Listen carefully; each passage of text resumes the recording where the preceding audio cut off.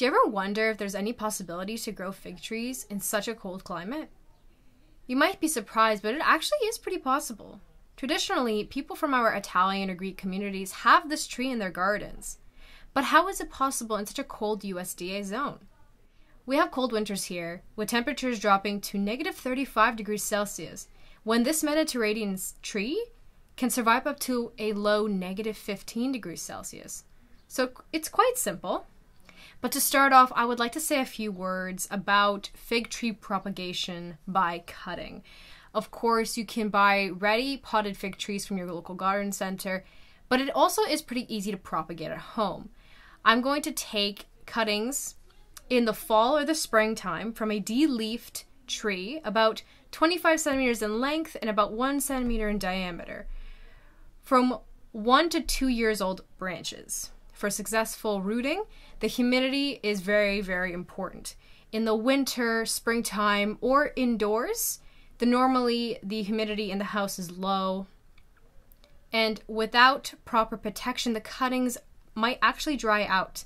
So to prevent this from happening, you can submerge the fig cutting into a melted wax bath, leaving about 5 centimeters of the bottom part to be used later for rooting, or you can just put into a glass jar to cover for the greenhouse effect. Fig tree cuttings actually grow roots pretty fast, and there's absolutely no need to use synthetic root hormones. But if you do wish, you can use some natural root stimulations. Please watch our video on plant rooting and cloning from stems cuttings with natural hormones. We will put that link below in the description. Make sure you have 1 or 2 growing buds on top of your cutting, and use about a 6 to 7 inch pot with rich garden soil. So when taking cuttings, make sure that it is of a common fig variety like brown turkey, Celeste, or Chicago.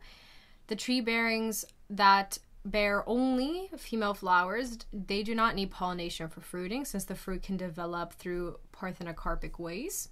This is a popular horticulture fig for some home gardeners. They are frost resistant. Just take a look at my 2-year-old tree.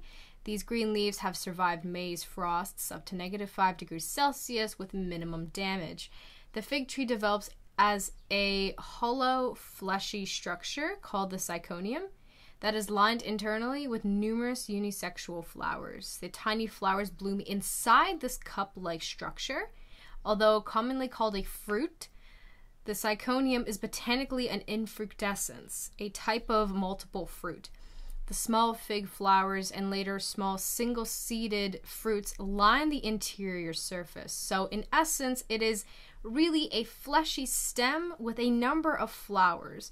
So it is considered both a multiple and accessory fruit, typical for all of the genus Ficus.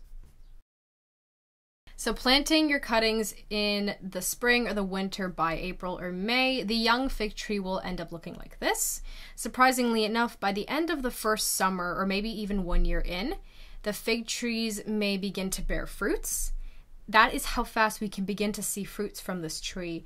And while it is growing, I need to change the pot every year or so for a bigger pot with more rich fertilized soil. Just remember that the pot is everything that this fig tree has. Of course, there is a limit. For a large fig tree pots, people use barrels, big plastic urns, or homemade wooden boxes. The pot can become very heavy, so I do suggest transporting it on a trolley or anything like that. Better yet, just keep it on the trolley if you can, so you don't have to take it on and off. So in the fall, when the leaves become yellow, around October, November, you're going to need to find a new place to store your fig tree.